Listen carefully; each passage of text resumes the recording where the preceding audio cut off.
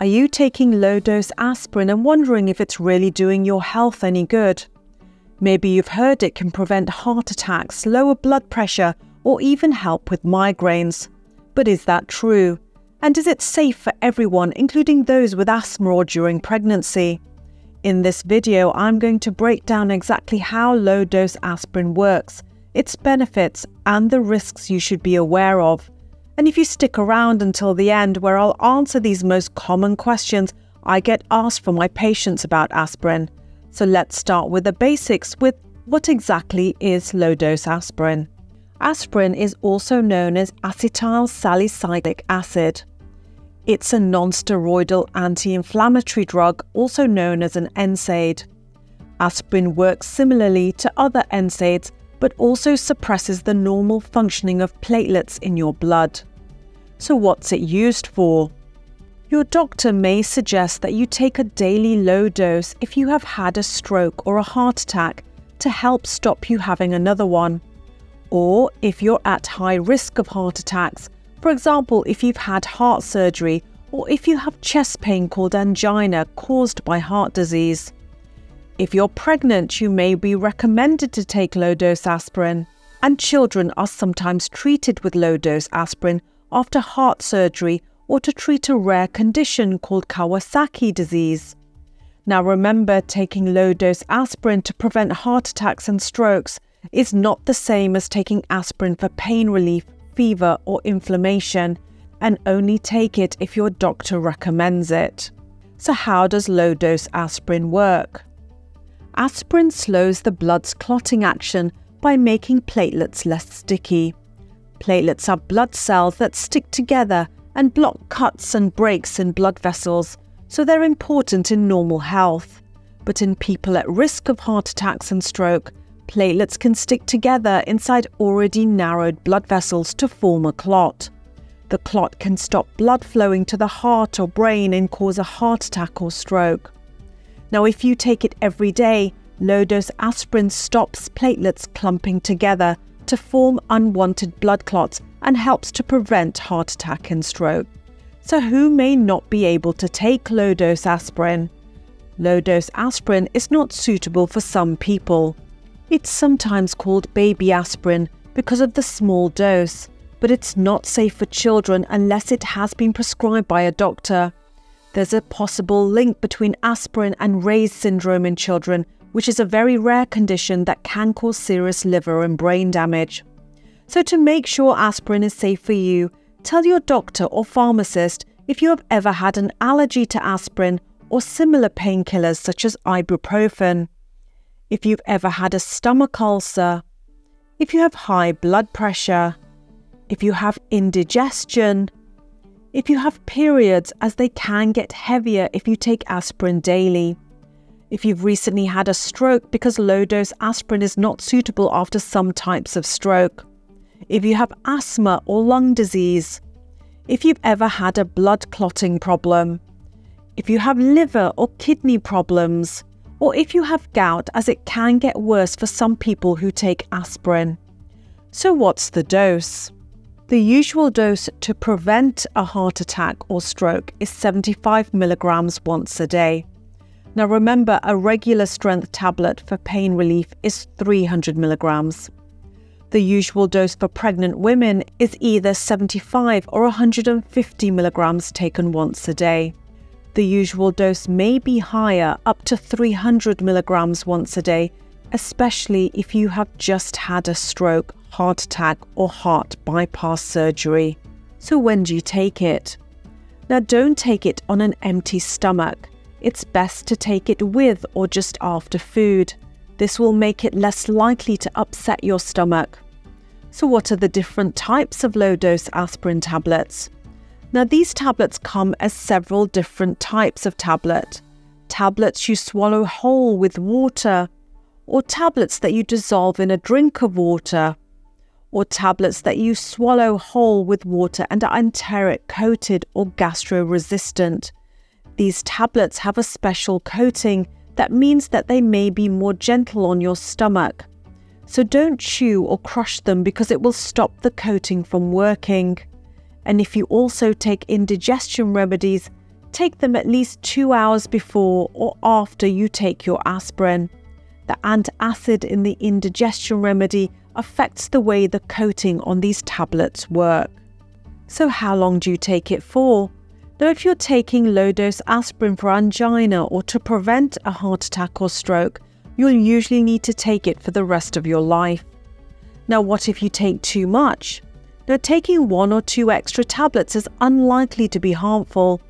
The amount of aspirin that can lead to an overdose varies from person to person, but contact a doctor if you take more than the daily limit of 12 tablets in 24 hours and you get side effects such as feeling sick, ringing in the ears, hearing problems, confusion, or feeling dizzy.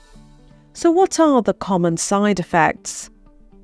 Mild indigestion, bleeding more than normal, and that includes in the stomach or in the eye, or bleeding for longer than usual, difficulty breathing, stomach irritation, hypersensitivity reactions including swelling, a runny nose, or skin reactions.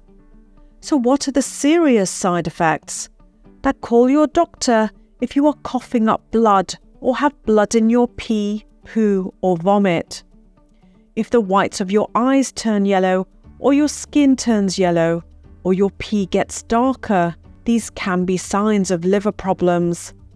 If the joints in your hands and feet become painful, this can be a sign of high levels of uric acid in the blood. If your hands or feet swell, this can be a sign of water retention. And in rare cases, it's possible to have a serious allergic reaction. Now, these are not all the side effects of aspirin. For a full list, see the leaflet inside your medicines packet. So what are the long-term side effects? Occasionally, low-dose aspirin can cause an ulcer in your stomach or gut if you take it for a long time. If you are at risk of getting a stomach ulcer, your doctor may prescribe a medicine to help protect your stomach. Now, are there other medicines like low-dose aspirin? Now, if you can't take low-dose aspirin, you may be able to take another medicine that helps prevent blood clots, such as clopidogrel instead. Like aspirin, these medicines prevent blood clots from forming and reduce the chances of heart attack and stroke in people at high risk of them.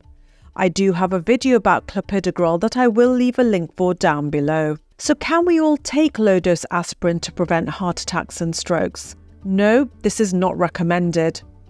If you have had a heart attack or stroke, or you're at higher risk of either, studies have shown that the benefits of taking daily low-dose aspirin far outweigh the risks of side effects.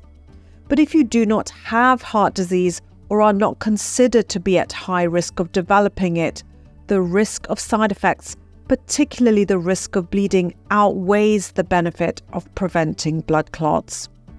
Now, can you drink alcohol with it? Yes, you can drink alcohol while taking low-dose aspirin, but drinking too much alcohol while you're taking aspirin can irritate your stomach. So what are the cautions with other medicines? Now, some medicines affect the way aspirin works.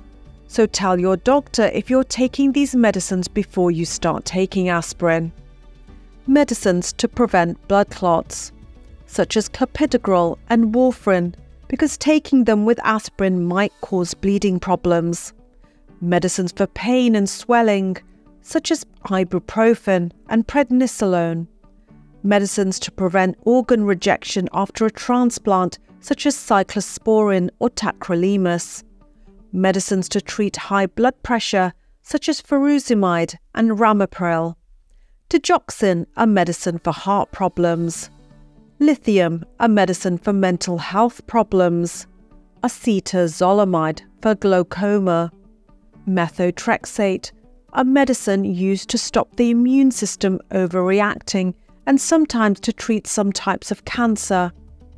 Diabetes medicines such as insulin and gliclazide. So can you take low-dose aspirin with painkillers? It's safe to take low-dose aspirin with paracetamol. However, do not take aspirin with similar drugs like ibuprofen or naproxen without talking to your doctor. Aspirin, ibuprofen, and naproxen all belong to the same group of medicines called NSAIDs.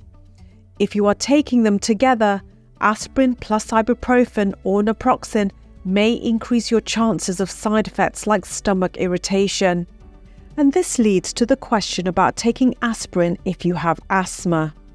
As we have discussed, aspirin may have many benefits, but for people who have asthma, it can trigger an attack. It is estimated that approximately 10 to 20% of people who live with asthma have a reaction to either aspirin or other NSAIDs such as ibuprofen or naproxen. This syndrome is referred to as aspirin-induced asthma. If you are concerned because you are taking aspirin or NSAIDs and have asthma, please contact your healthcare provider. Another question is related to taking aspirin for migraines. Research has shown that when aspirin is taken for a current migraine symptom at a single high dose between 900 and 1,200 milligrams, it can be effective at alleviating migraine pain. Taken at a lower dose, approximately 75 to 300 milligrams per day on a regular basis, aspirin may help reduce migraine frequency, but the length of time should be discussed with your doctor. Now, can aspirin help lower blood pressure? Research points to the answer being no. Aspirin's reputation for lowering blood pressure likely stems from years of doctors recommending daily low-dose aspirin after a heart attack or stroke due to its ability to thin the blood and prevent clots. This practice, known as secondary prevention, has been common. However, newer research indicates that taking daily low-dose aspirin may not provide the same benefit for those without a history of heart disease. In fact, updated guidelines from reputable sources no longer recommend daily aspirin for primary prevention, meaning for people with no prior heart issues, because of the increased risk of bleeding. Now, if you're interested in natural ways to lower blood pressure, I'll leave a link down below. And lastly, what about low-dose aspirin and pregnancy? Now, only take low-dose aspirin if advised to do so by your pregnancy medical specialist. They may advise you to take low-dose aspirin from 12 weeks of pregnancy, and this is to help prevent preeclampsia, which is a pregnancy-related type of high blood pressure, or if you have had several previous miscarriages or complications in a previous pregnancy, or to help prevent a heart attack and stroke, or if you have certain medical conditions that your specialist will advise you about. So now that you know the ins and outs of low-dose aspirin, how it works, its potential benefits and the risks, hopefully you will feel more confident about whether it's right for you. Now remember, always consult with your healthcare provider before making any changes to your medication. So if you liked this video and found it helpful, please give it a thumbs up and subscribe to new videos that are released every week. You can also watch my other videos and playlist. Thank you for watching.